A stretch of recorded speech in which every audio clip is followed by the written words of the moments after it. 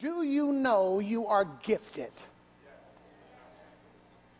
Do you know that you are gifted? Now, in church, everybody's going to say yes, but do you know what the gift is? There has been a deposit down on the inside of you as a child of God that is lying dormant because you have not discovered it. And I'm here to tell you that these gifts are divine deposits that God has put on the inside of you. Be who God created you to be. You are unique. You are fearfully and wonderfully made. And people are waiting on you to discover what God has put in you. For me, I'm a visual learner. And I said, God, you said diverse, many-colored tapestry, great variety of spiritual gifts.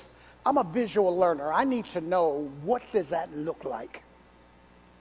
And I have to tell you, when I asked the Lord that, he showed me the guys in New York City.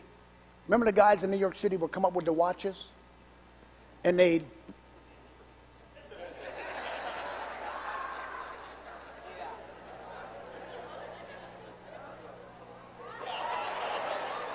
And as you are faithful to handle what you are doing, God will determine the time and the season when to move you up and give you a little bit more.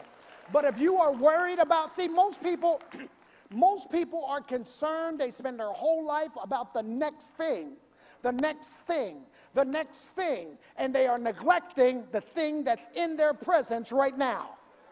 Do the job you have right now real good. Don't worry about the next level.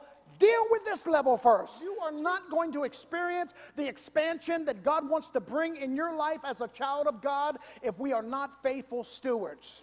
Jesus said this, if you're faithful in a little, I'll make you ruler over much. That's expansion.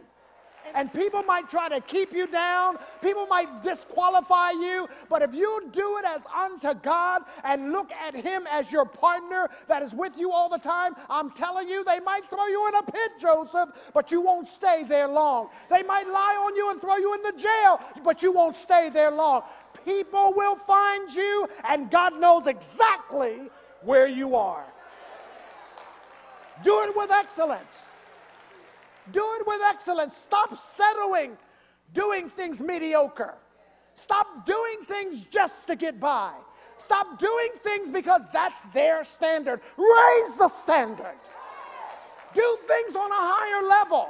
When you walk into a room, don't walk in there thinking that everybody's against you because of the color of your skin. You walk in that room like you belong there. Stewardship. Seeds of greatness, seeds of greatness in you. We believe there are seeds of greatness.